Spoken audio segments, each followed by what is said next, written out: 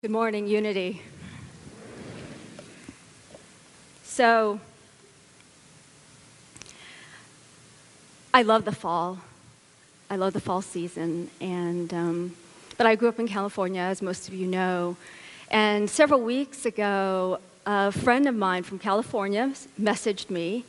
It said, "Wow, what is fall like in Kansas City? Don't you love all the fall colors?" And I said, "Yeah, it's absolutely amazing. I love seeing royal blue everywhere." So this was an absolutely phenomenal week here in Kansas City, yes?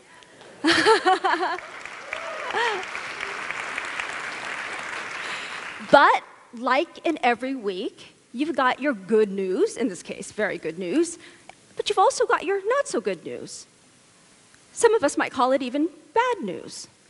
Not all of us, but most of us, and definitely me.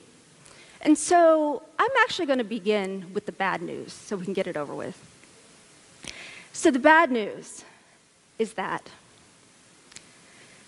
baseball season is officially over.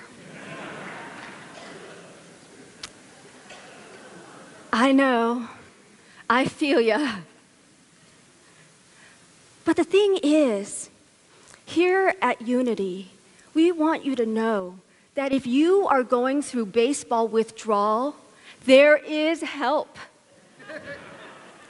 There are prayer chaplains and ministers here to support you. And actually, on Monday at exactly 7:07 p.m., I will start a support group. We'll go and we'll watch all our favorite replays together, and we'll trade baseball cards, and we'll share our favorite pictures of Eric Hosmer. We might even put our hands together in a sacred chant and go, "Let's go, Royals!"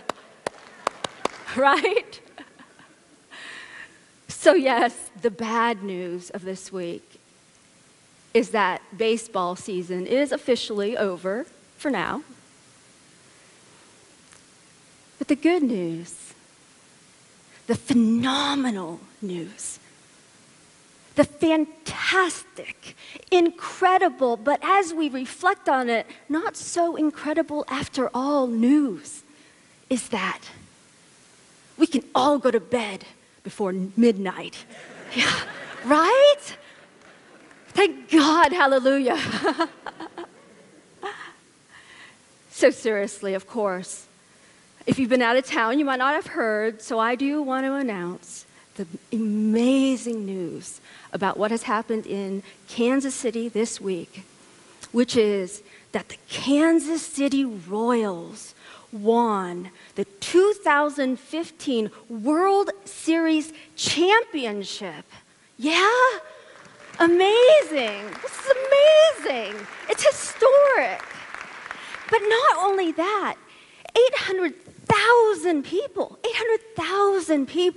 like double the population of Kansas City, came out to celebrate in the parade. So even if you don't like baseball, that idea of diverse community coming together without rioting is absolutely amazing.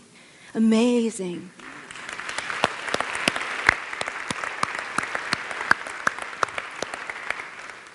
So, my friend from California called me. This is actually last year. And she was pleasantly surprised. This wasn't like a little jab or anything, but she's like, "Nhien," she watched me posting things about the World Series on Facebook. She's like, "Nhien, I didn't know you were a baseball fan." And I said, "I'm not. I'm a Royals baseball fan. It's a totally different thing to me. I'm a Royals fan." And what that meant to me, what I came to love about watching this particular group of people come together, is not so much, of course, that they won, because as you saw, they sometimes won and they sometimes lost, right? But what I saw that was so beautiful was that they have this winning spirit Such that when interviewed this year, many of the guys said, oh my God, last year when we lost, we were incredulous. We were so surprised because we really thought we were going to win. We just didn't realize it would be next year, right? But they had this winning spirit.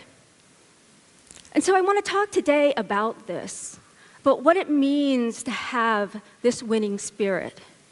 Because frankly, I used to actually be kind of opposed to spectator sports. And I think my issue with them was always the idea that sometimes through them, we disown our own power because we assign that power to someone else. We allow other people to be those heroes and those champions. And we identify them, feel that high for a while, but then go back to our lives and don't feel any responsibility for applying those same winning principles to our everyday lives. So today, I want to talk about what happens postseason. What happens when baseball is over, but we have to get up each day of our lives and take a look at ourselves and our lives, take a look into our hearts and tap into our own dreams and really ask ourselves, are we having this winning attitude? Are we bringing this winning spirit into our own lives? And so what is a winning spirit? Of course, for me, as I reflect on it, there are tons of characteristics that I would list for those I feel have this winning spirit. But today I want to focus on just 3 that I feel are key. And they're this. First, there's this saying, it's an anonymous saying, that's essentially the difference between a winner and a whiner is the sound of the I. So what does your I sound like? When you speak about yourself, what do you sound like? When you speak, what do you sound like? A winner or a whiner? And then second, I want to put out the idea that comes from baseball, which is that errors are part of the game. That failure, that making mistakes is just part of the game. And then finally, I want to put out the idea that a winning spirit is a spirit that is not only relentless, but royally relentless. So these 3 points. So first,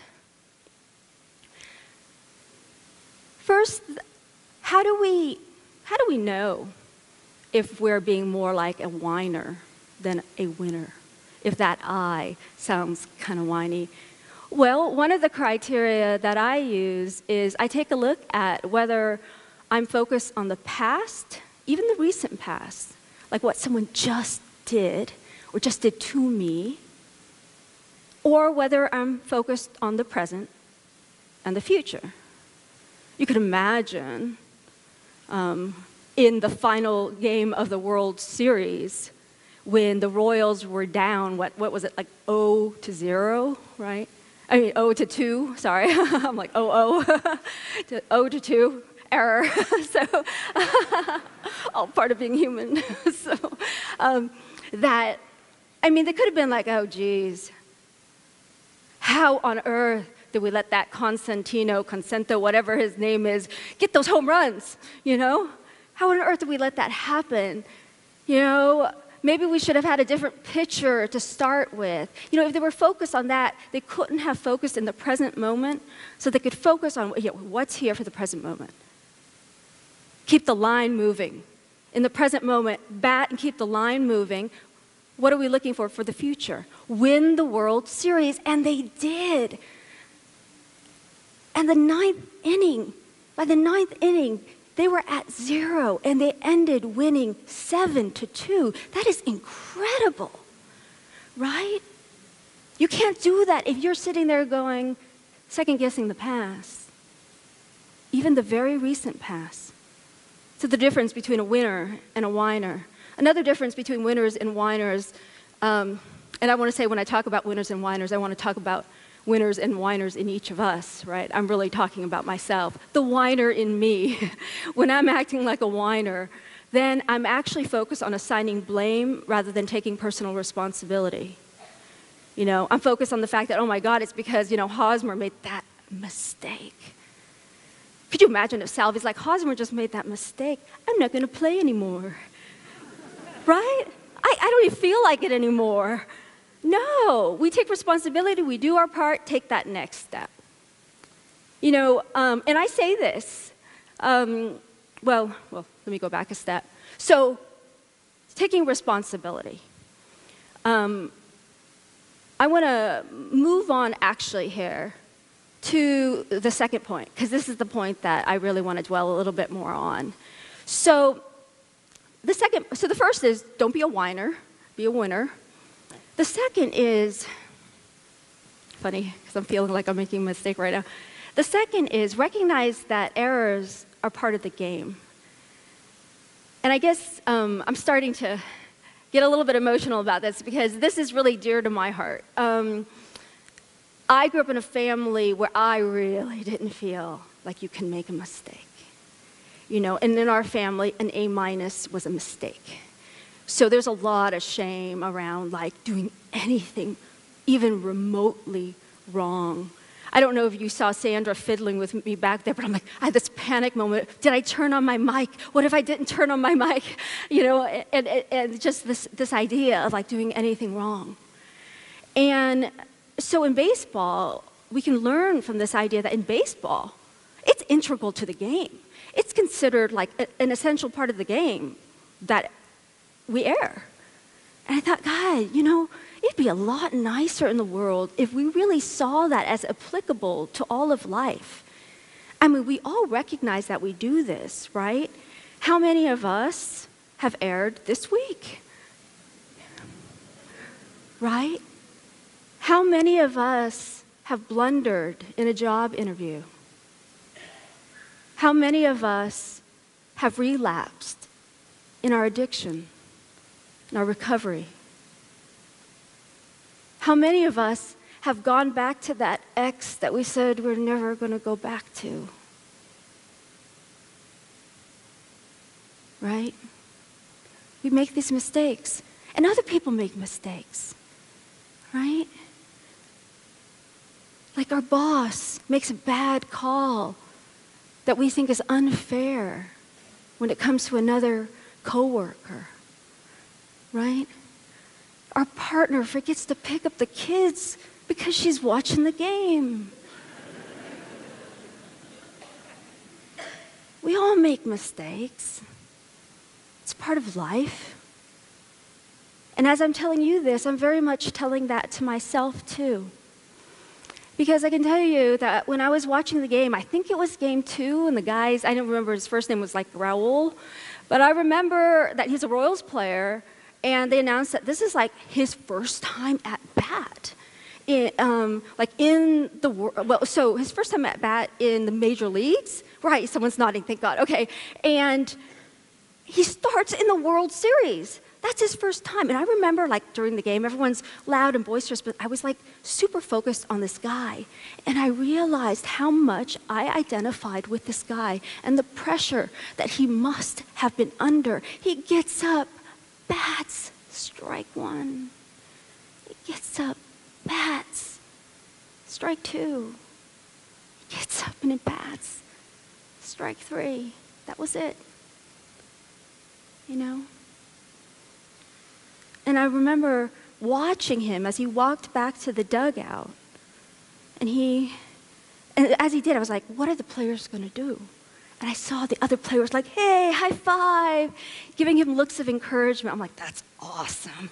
That's awesome. But I was so focused on it because I realized I felt like him when I came to Unity here. I was a rookie. You know, I was invited to join the ministerial staff here just in January of this year while I was still a student. You know, and there was a part of me that's like, I'm not ready. Let me finish school. I don't feel ready. But it's like when the big leagues call, you know, you say yes, right? So I'm like, okay, I'll do it. It's on the job training. You know, but I felt like this rookie, and honestly, I felt like day to day, I'm like, seriously, I'm making another mistake. That's another strike, and that's another strike. And that's how I felt starting out. But you know what? team here is as good as the Royals. And I can tell you that the big guns back here, when I thought that I had just struck out, I'd go back and our ministerial team would give me a high five, encourage me, right? Duke and Sandra.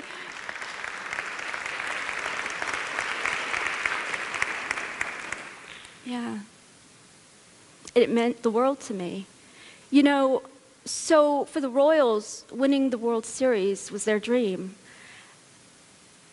And for me, Unity Ministry was mine. So you can imagine that pressure that I felt. And to feel like I was making mistakes left and right. I know that if not for that sense of spaciousness around that learning process, I would not be able to be here today, you know. Spaciousness, making room for ourselves and others around us to err. So, the final trait that I believe is essential to a winning spirit is this: to be relentless, to be royally relentless.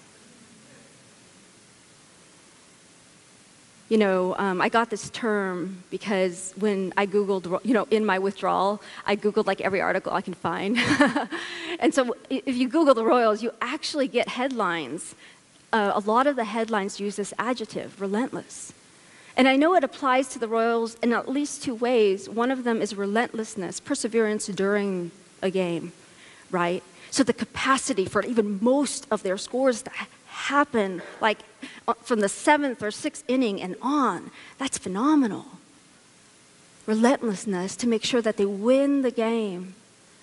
But also like a relentlessness in their faith to know that what they in their hearts felt was theirs, which was the crown, was not going to be taken away from them. That inevitably it would be theirs. And again, I noted that in their interviews, they really talked about how they knew this.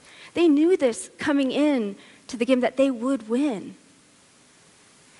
And I know oftentimes, you know, especially, you know, we're talking about a team of like 20-year-old guys. You know, people be like, well, they're young. They can be relentless because, you know, they're young and strong. But I have a story for you about a woman who was 64 years old when she accomplished what was a lifetime goal for her, to swim from Cuba to Florida, 100-mile swim. She did this when she was 64, and she did this at a time when nobody else, at whatever age, had ever done this before. And her words, when she shares about it, are so poetic that I want to share her exact words with you here. She says this, and her name, by the way, is Diana Nyad. If you want to look her up, there's a TED Talk. So, imagine. It's the 5th time I stand on this shore, the Cuban shore, looking out at the distant horizon, believing again that I'm going to make it all the way across that vast, dangerous wilderness of an ocean. Not only have I tried 4 times already, but the greatest swimmers in the world have been trying since 1950, and it's still never been done. And then after she does this, she gives advice to all of us. You have a dream, and you have obstacles in front of you, as we all do. None of us ever get through this life without heartache, without turmoil. And if you believe and you have faith and you can get knocked down and get back up again, and you believe in perseverance as a great human quality, eventually you will find your way. If you believe and you have faith and you could get knocked down and get back up again, and you believe in perseverance as a great human quality, eventually you will find your way, she says. And she also added, I'm in my prime.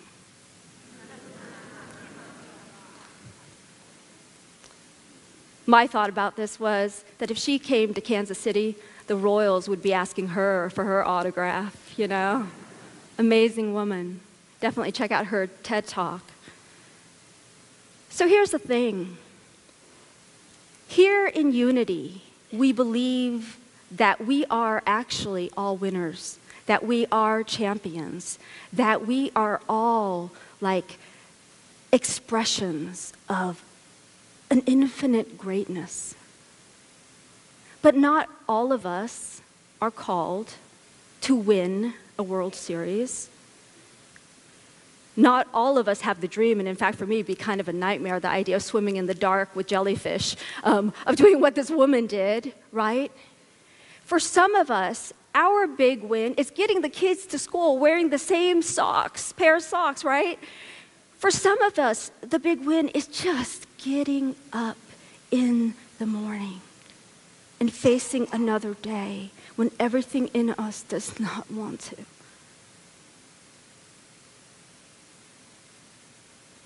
Not all of us are called to public wins, right? Many of us are called to those private matters that happen in the home, caregiving for a parent. That's our calling, right? But the beauty of public wins is it gives us an opportunity to be reminded and reinforced in the human capacity to fulfill our divine potential. It reminds us to dream the biggest dream we possibly can and to question, if I've been thinking that my big goals are these little day-to-day matters, am I truly dreaming my biggest dream? Or do I simply fear because, well, you know, I have that mortgage now, or I have kids now, or I'm older now, that if I were to try to claim that dream, I would just be disappointed? Public wins remind us to claim our biggest dreams. And we also can learn from them, right? With these 3 points, we can remember as we move forward into our daily lives. We can become conscious of whether we're being the I in whiner or the I in winner. We can remember to hold space, to allow our own mistakes so that we can be more courageous in our efforts, so we can try bigger things that we've never tried before. We can remember to hold space for other people's errors so that we can be the person who's looking for solutions. And then finally, we can remember to be royally relentless. Because if a dream is truly ours, like we know it, in this place that is beyond what anyone can tell us about what our qualities are in the outer world, you know, whether people think we're not fit for that. If it's truly ours, we know it. And we hold that faith, and we do it relentlessly.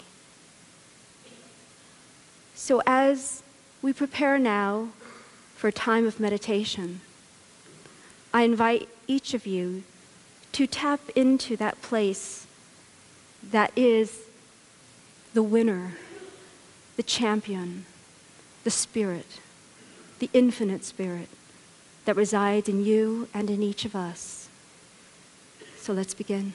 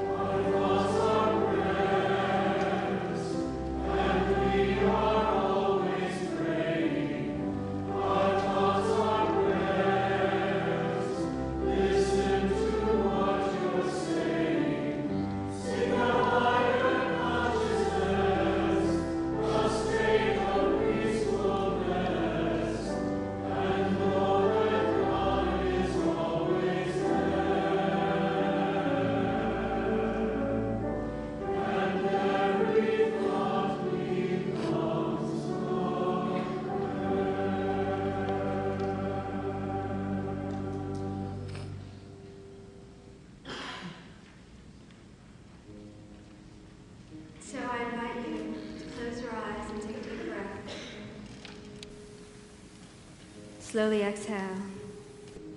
Take another deep breath. Slowly exhale. Breathe into this moment of your aliveness. You are at bat.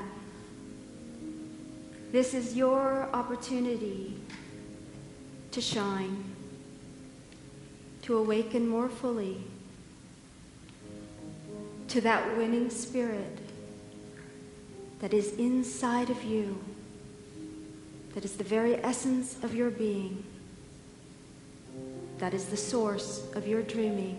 And take another deep breath and go deeper into this, here now, into the silence of your being.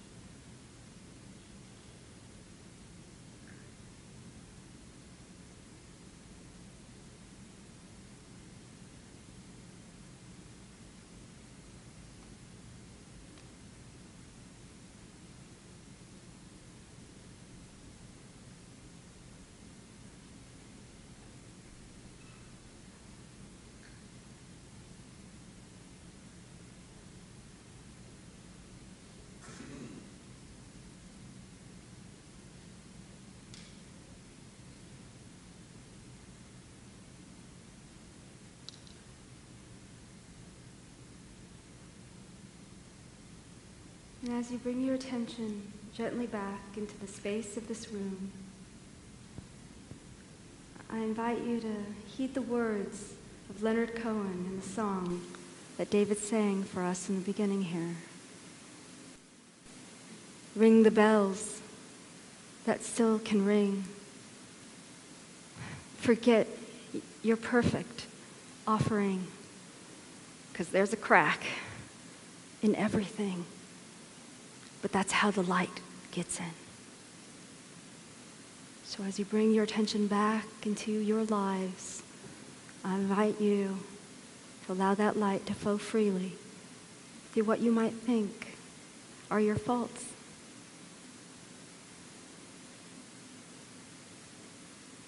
May the Spirit, may the winning Spirit that is in each of you flow forth into your lives, into your week, and bless the world. So it is. Amen. This little light of mine, I will let it shine. This little light of mine,